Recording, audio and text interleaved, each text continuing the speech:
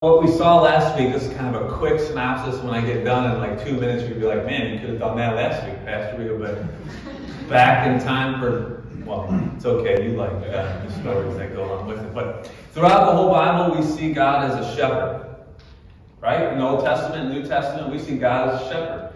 And the good shepherd is what we see Jesus calling himself.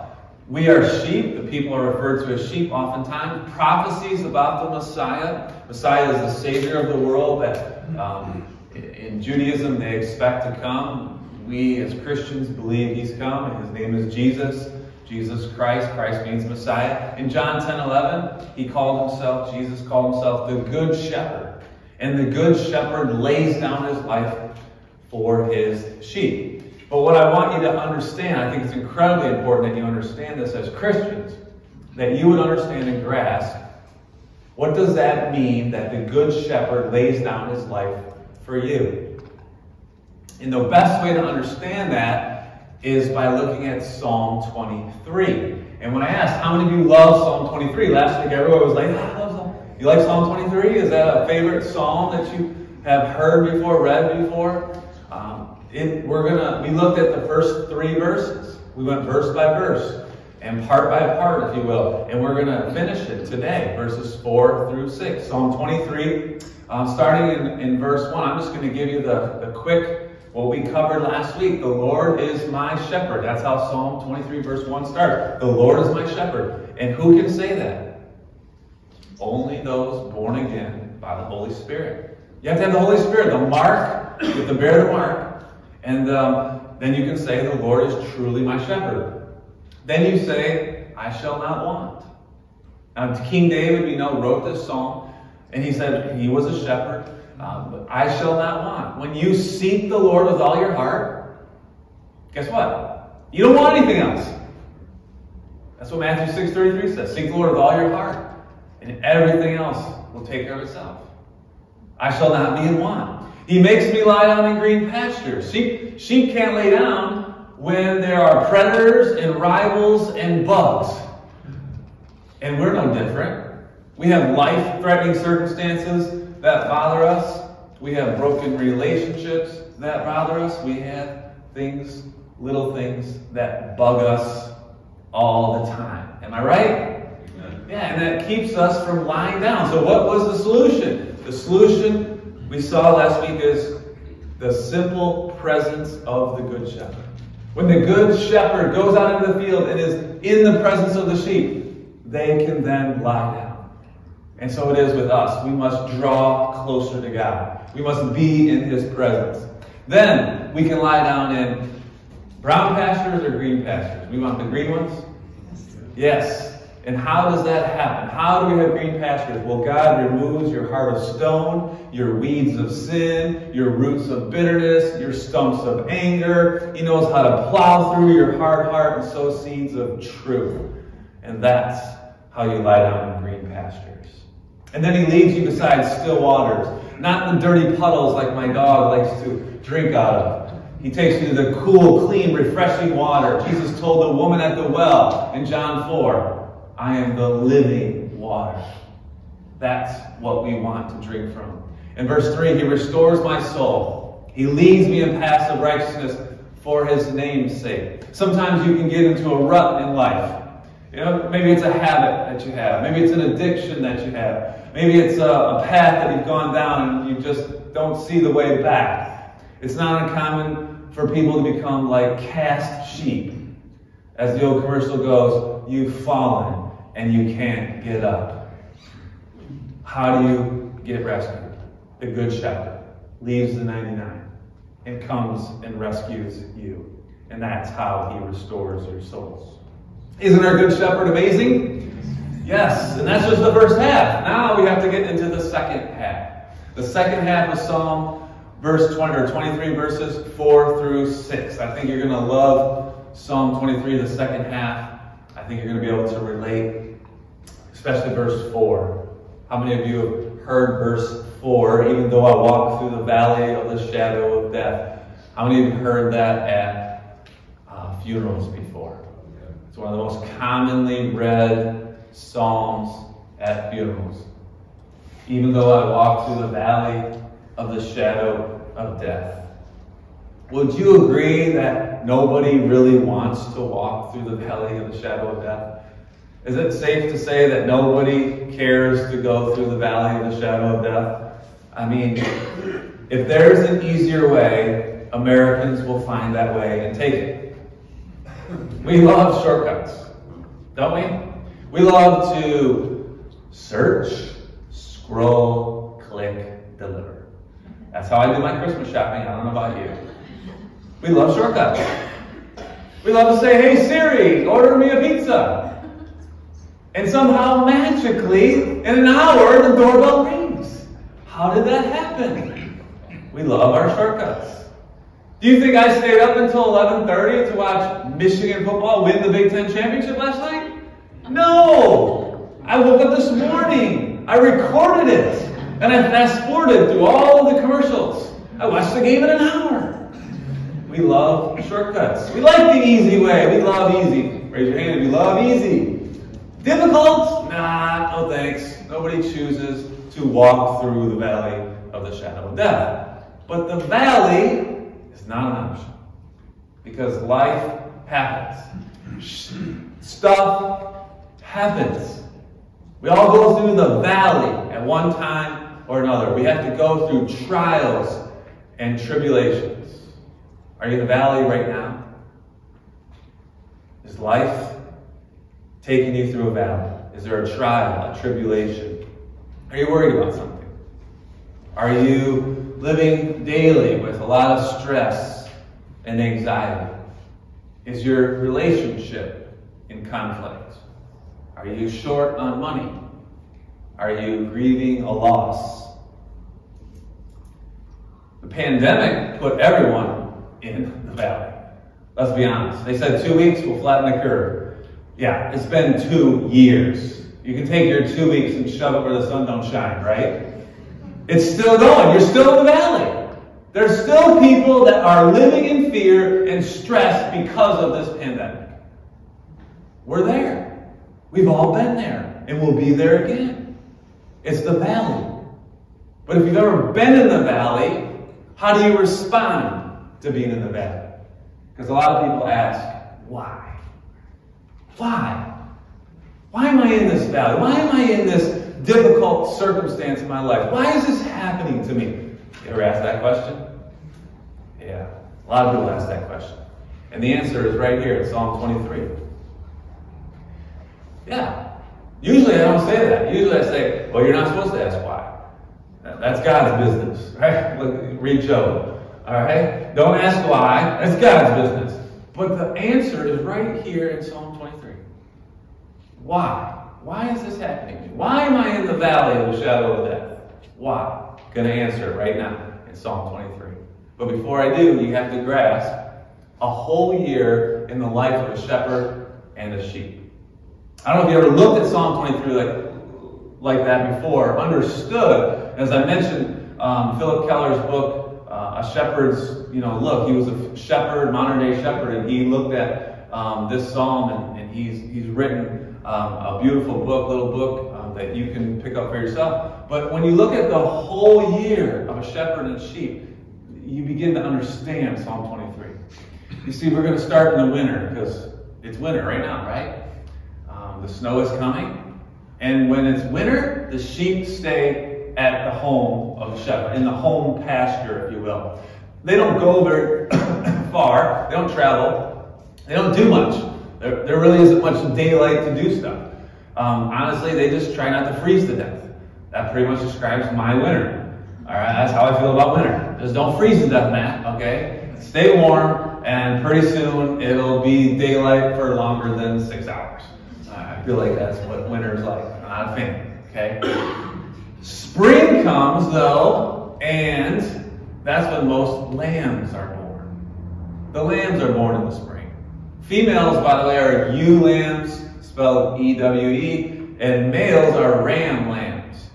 You don't really need to know that. I just wanted to tell you what a male lamb is, because I think it's the coolest name ever. You're a ram lamb.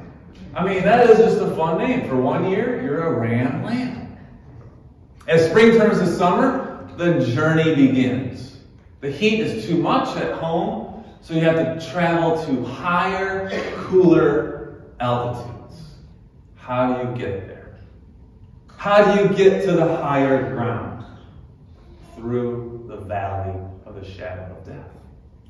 Now you're starting to see it. Why does the Good Shepherd take his sheep through the valley of the shadow of death? Because that's how you get to the higher ground. It's the easiest grade. It's not steep. You're not trying to climb rocks to get up there. There's food in the valley. There's clean water in the valley. It's the way to the higher ground. But understand this. The valley is not your home. The valley is a passageway to higher ground. Don't forget that. The valley is not your home. You're not meant to be there forever. So why is it the valley of the shadow of death? And the answer is, in a sheep in their life, they have predators, lots of predators.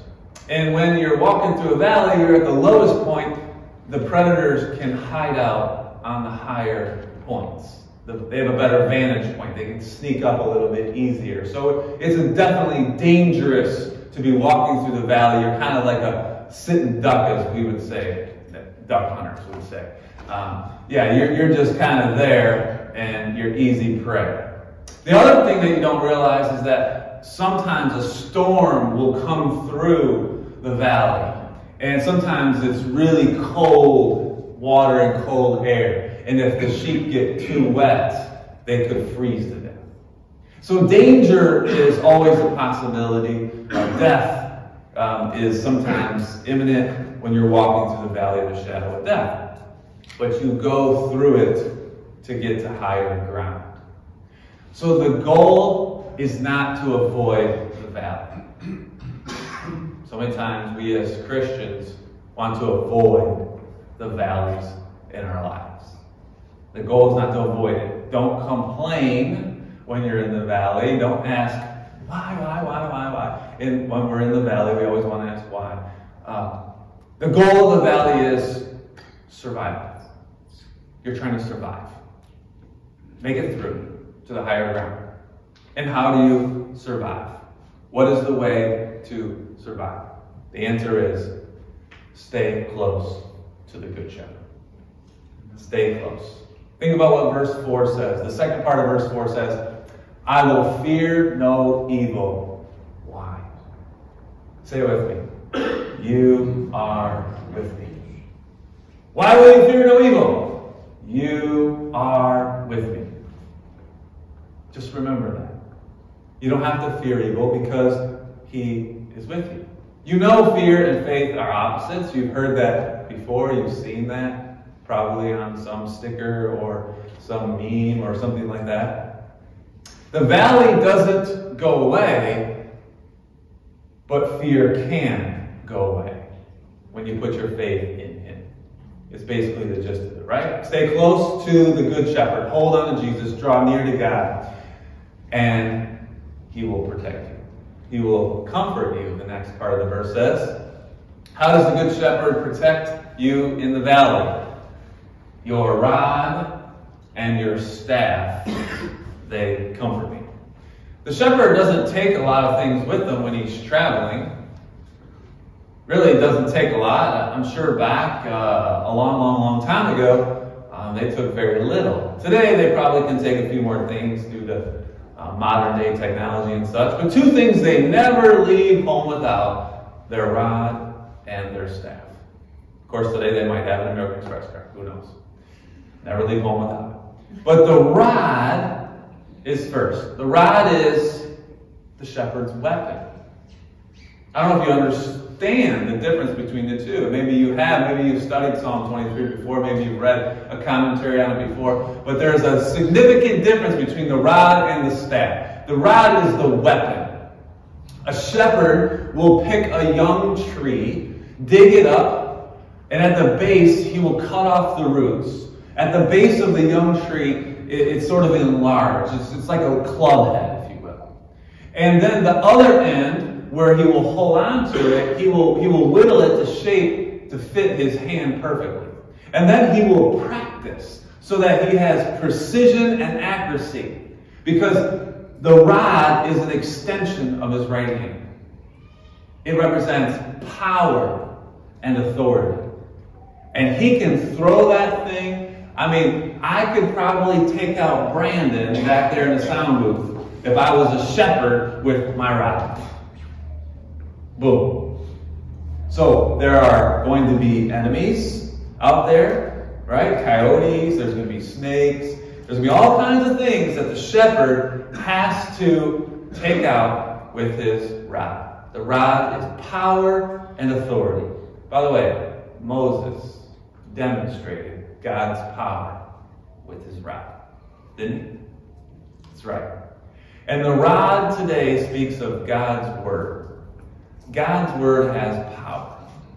I understand there are people today who don't believe that. They just think the Bible is just a book, just a bunch of stories in there. Some of them don't make sense. Some of them are weird. Some of them are scary, gory. The Bible is got all of that. But the Bible is God's word, living, active, sharper than a two-edged sword. It's like a rod that can have power and authority. And it also disciplines. It brings discipline into your life. The sheep could head towards a poisonous plant because out in the valley, there are poisonous plants that they cannot eat. If they eat them, they will die. And the shepherd knows what they look like. And so if he sees one heading towards it, he just gives them a little thump in the head. Nope, stay away from that. You don't want to go near that. It disciplines them. Psalm 119:11. I have stored up your word in my heart that I might not sin against you. The word of God keeps us from sinning. 2 Timothy 3, one of my favorite two verses, 16 and 17. All scripture, all of God's word, it's God breathed. Pneuma, the Spirit, he breathed into men who moved the pen. God breathed these words. The scripture, all we have, it's all God breathed. And it's useful for teaching and rebuking and correcting and training you so you are prepared for every good work. That's God's word. It's powerful. It has authority. It disciplines us. And the rod is used by the sheep to examine them, to make sure that they are healthy. As I told you last week, out in the pasture, there is built up some rock pens, if you will, to protect them at night. And there is no door. I showed you that picture last week. There's no door because who's the door? Jesus said, I am the door of the sheep. Because the shepherd is the door. The shepherd sleeps in the doorway. And then when he wants to let them out, one at a time, he puts his rod out. And then as they come under his rod, he examines them. He checks them out to make sure that they are healthy. If you've ever gotten a letter home as a parent that someone in your child's class has lice, you will investigate your children's hair like this shepherd does with the sheep's wool. Man, you'll dig. Nothing, and you're afraid, right? That you're going to see something like this. If you've ever been there, it's a horrible thing. But the shepherd does not want the wool pulled over his eyes when it comes to infections or disease. And so he will investigate, he will examine the sheep. What does Psalm 139 verse 23 say? Search me, O God, and know my heart. Try me and know my thoughts. What a psalm that is. Let that be your prayer, because you will never pull the wool over God's eyes. Am I right? He knows everything. Search me, O Lord. Know my heart. You know my thoughts. If there is anything wicked in me, let me confess it to you so I can be forgiven. And then there is the shepherd's staff. The shepherd's staff. If the rod is an example of God's word with its power and its authority, the staff, which you know is longer, has like a crook on the end, right? The staff. Okay? The staff represents the Holy Spirit with the fruit of the Spirit, the love and the patience and the gentleness. It's not uncommon for a shepherd to take the end of his staff and to walk next to his favorite sheep with the staff touching the sheep. Just kind of walking right alongside that sheep. And that sheep feels that staff right next to him. It's like they're walking hand in hand. That love of the shepherd that he has for his favorite sheep. And then with that crook on the end, the shepherd can take a sheep that needs careful examination and sort of hug it and pull it in closer to himself. He can draw the sheep closer to himself. And then with those baby lambs, when they get sort of separated from their mother, they need to return to their mother, and he doesn't want to get his smell on them, so he lifts them up with that crook and he puts them back with the mother. The shepherd's staff is a representation of the Holy Spirit, how he guides us and he comforts us. Don't we all need the Holy Spirit to guide us and to comfort us? That's why Paul urged the church in Galatia, if we live by the Spirit, let's keep in step. Let's walk with the Spirit. So if you're in a valley today, you need to know this. Your good shepherd has a rod and he has a staff to protect you, to comfort you. His word and his Holy Spirit is what you need when you're in the valley of the shadow of death. Can I get a big amen for that? Amen. Verse 5. You prepare a table before me in the presence of my enemies. We sang that song last week. What's the name of that song? This is how I fight my battles. You prepare a table before me. Do you remember that song from last week? Wonderful song. But I never really understood what it meant that he prepares a table before me in the presence of my enemies. Be honest. Raise your hand if you just don't really understand what that means. And you can put your hand up if you thought it was a kitchen table, a dining table, or any table in your house. Because it doesn't mean that. And that's kind of what my mind goes. Is that, what's he talking about? What kind of table? Because I want to get that table. That'd be a cool table to have. No, it's no furniture. No, this table is the tabletop of the mountain. That's what this table is all about. That's what David is saying when he writes this. It's the plateau where the sheep will spend the summer. When they come out of the valley of the shadow of death and they get to that higher ground, that table, that flat plateau, that's the table. And how does he prepare the table? The shepherd will go up in the springtime a couple times, and he will prepare this table. He'll clean out the water holes, make sure they're cleaned up, and he'll remove it. He'll pull weeds. Keller says that he'd take his boys up there and they'd make some games out of it, and they'd pull a lot of poisonous plants out of there so the sheep wouldn't get to them. He gets it ready for the sheep. Now just think about this. How did Jesus, your good shepherd, prepare your table? He went up on Calvary. He went up on that hill and he died on the cross so that you will be prepared to go to heaven. Just let that sink in. Your good shepherd has prepared a table for you. This verse says that our good shepherd prepares a table and he does it in the presence of our enemies. You see, even on higher ground, the sheep are not completely safe. We're always in the presence of enemies. Even when you are on a spiritual high, you're not really completely safe. You're always going to be in the presence of enemies. Peter wrote this in 1 Peter 5:8, be sober-minded, be watchful, because your adversary, the devil, prowls around like a roaring lion seeking someone to devour. And think about the disciples when they sat in the upper room when Jesus had the first communion with them. Think about who was with them. 11 disciples were friends.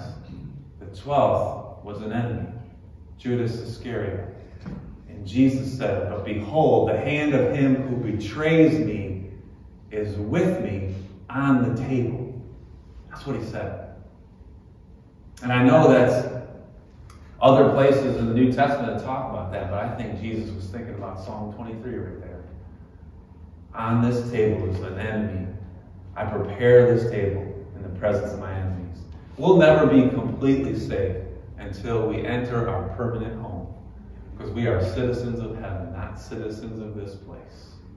This is some of us would say this whole time is a valley that we're going through until we get to heaven. We keep going in verse 5. Verse 5, not only does he prepare a table for us, but he anoints our head with oil. He anoints our head with oil. During the summer months, sheep and probably all animals are bothered all the time by bugs and flies. Specifically, the nasal fly will land on a sheep's wet nose and lay its eggs. And if they hatch, they will travel up the nose. I know this is grossing you out, but I gotta tell you it. Because if they get in there and live in there, in the sheep's head, it will drive them nuts. The sheep will actually ram their head into trees to try to get it to stop. Sometimes they die because they keep ramming their head because of these bugs. So it's very important that the shepherd anoints their head. He has a mixture of oil that he puts together and he puts it on their head to keep these bugs, these flies, from laying their eggs. And the oil, as we know in Scripture, as I talk about when we have a baby dedication, the oil is a symbol of the Holy Spirit. That we need an anointing of the Holy Spirit in our life. Because the Holy Spirit always represents power. Think about what Jesus said in Acts 1:8. You can be my witnesses in Jerusalem, Judea, Samaria, to the ends of the earth, only if you have the power of the Holy Spirit. He told them, wait, when he rose from the dead. When he rose from the dead and he ascended back to be with the Father. He said, wait for who? Wait for the Holy Spirit. When the Holy Spirit comes, you have the power of the Holy Spirit, and then you can be my witnesses.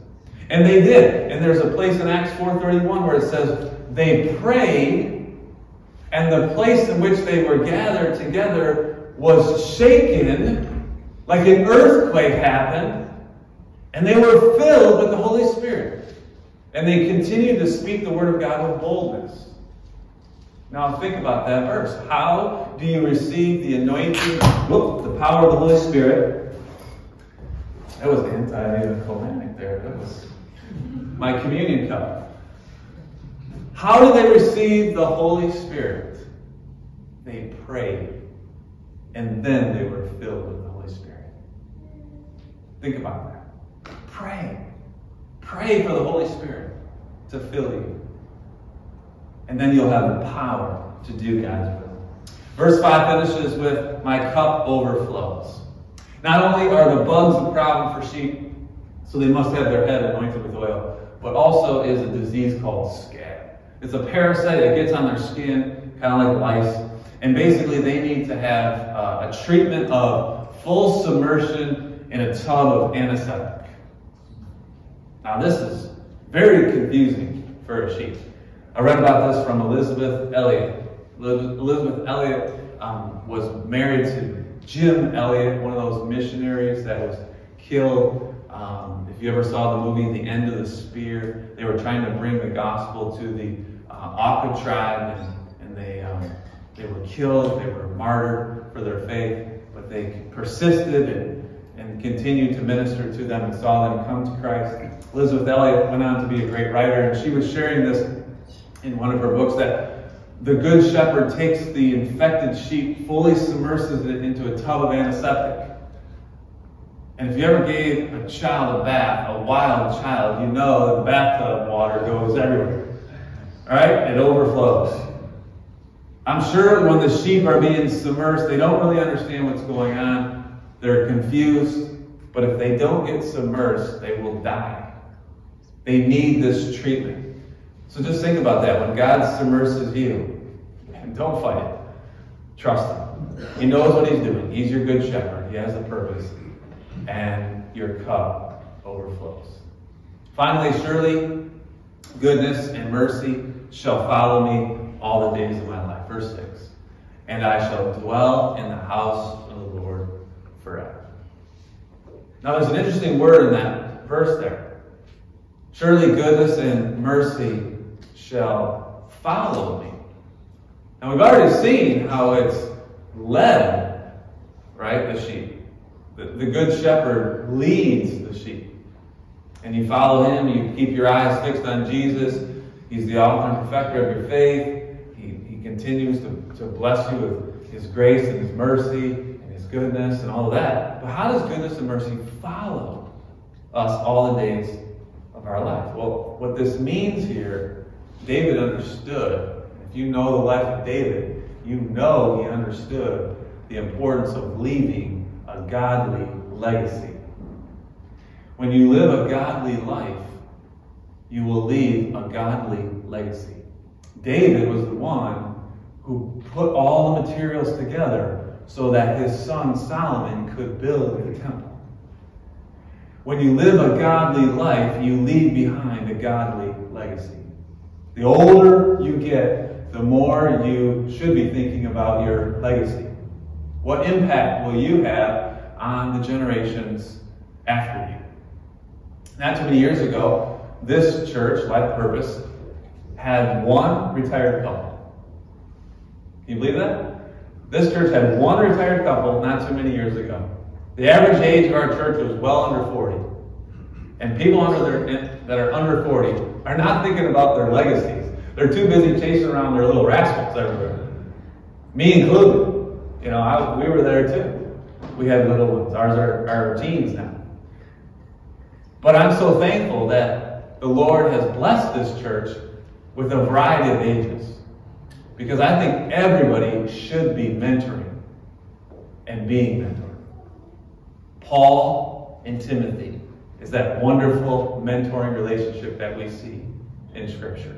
Paul wrote to Timothy, 1st and 2nd Timothy in your Bible. He's writing to him. He mentored him. We need mentors. You need to be mentored. You need to mentor somebody else. I wrote a letter to Wes. As you know, Grace and Wes, he's in his 20s. They're newly married, and he felt the call to join the Michigan National Guard. He's there right now in basic training, and the only way he can communicate is through letters, and so I wrote him a letter. I felt like I was writing 3rd Timothy. I mean, I was just sharing with him the Word and encouraging him and trying to build him up. Friends, I want to encourage you. Leave a godly legacy by living a godly life. Pour into others. Be a good shepherd to others. Our glory days are days we spend glorifying Him and His kingdom. You can retire from your job, that's fine, but you can't retire from your commitment to God's church. Amen? You know who sticks out in my mind this year? I mean, so many of you have blessed me in so many ways, but there's 4 men that really stick out in my mind that have been a blessing to me, and all 4 of them are retired. I think about Vince, who's come to this church and spent hours and hours working on things, getting things taken care of within this church, helping me. A good friend of mine, Carmen, he's been retired for a while. He comes and helps do all kinds of things, always calls me up and takes me out to lunch. Howard, who fills in for me as a preacher, you know him, he's retired, but he not only does he come and preach, but he prays for me all the time. I just talked to him this week.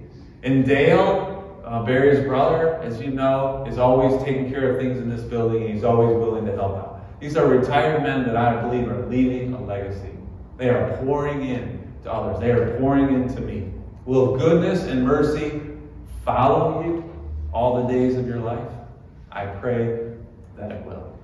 Psalm 23 is much to be thankful for. It's so much more than just something we should read at funerals. There's so many blessings when you really understand that the Good Shepherd lays down his life for you. You have one life. You should make it count. Admit if you don't have all the answers, and just believe that God does, and draw close to him. And I don't care if you've told God 1,000 times you were going to trust him, you were going to do things his way. Maybe you came to church today and you're just like, I'm going to get back into it. I'm going to start going to church. I'm going to start reading my Bible. And then a week later, you're kind of back in those old ways. Because old habits die hard, don't they? But who cares? Make today 1001. You can do it. You can confess to him that you need him. You need him to guide you. You need him to lead you. And you need him to walk beside you. So make that your prayer today. In fact, I think you should sing that. That you want God to guide you and lead you and walk beside you. That's my cue. My wife understood the cue. That you will be guided and led by God. That he will walk beside you.